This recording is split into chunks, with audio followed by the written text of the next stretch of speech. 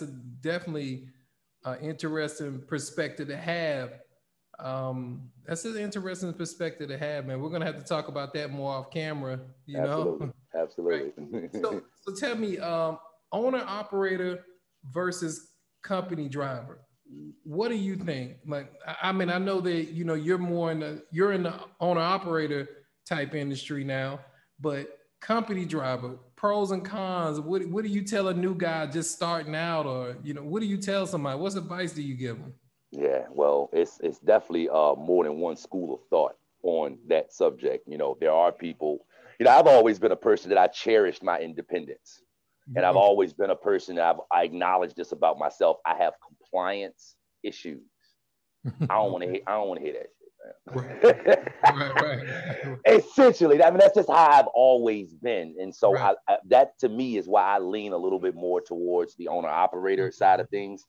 Um, and being and I'm driving for my pop right now, but I'm in the act of getting my own truck Right. Right.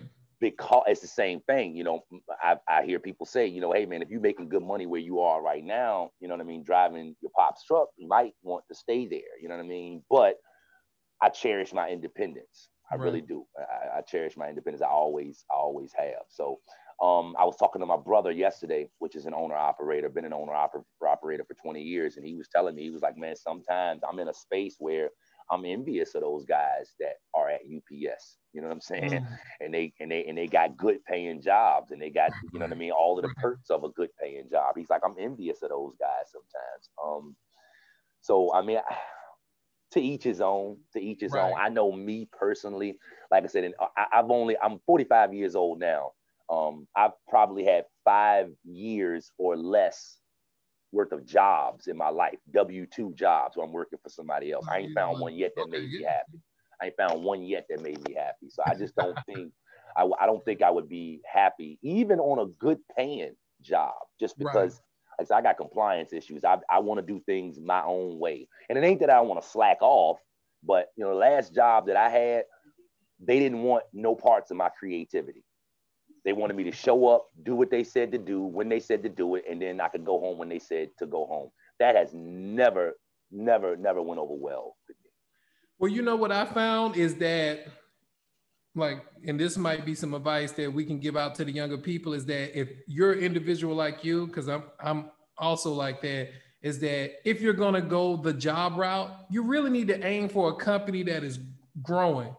Because if that company's growing, they're looking for ideas. Because Absolutely. if it's a new industry, let's say like TikTok, let's say if you could have got a job at TikTok, they would have cherished you because they would have said, The "Hey man, do you have an creativity. right? Do you have an idea for this? Do you have?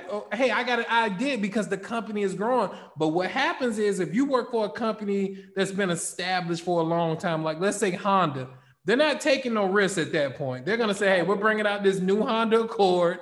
And you might say, "Hey, maybe you should think about this feature." No, no, no, no, no, no, no. We've been dropping these Honda Accords for the last 40 years, and this is the way we've done it, and we'll always do it like this. So people like me and you, we don't fit in environments where people are just trying to manage the company. Like we're just not trying to bankrupt it. We're just gonna maintain the profit.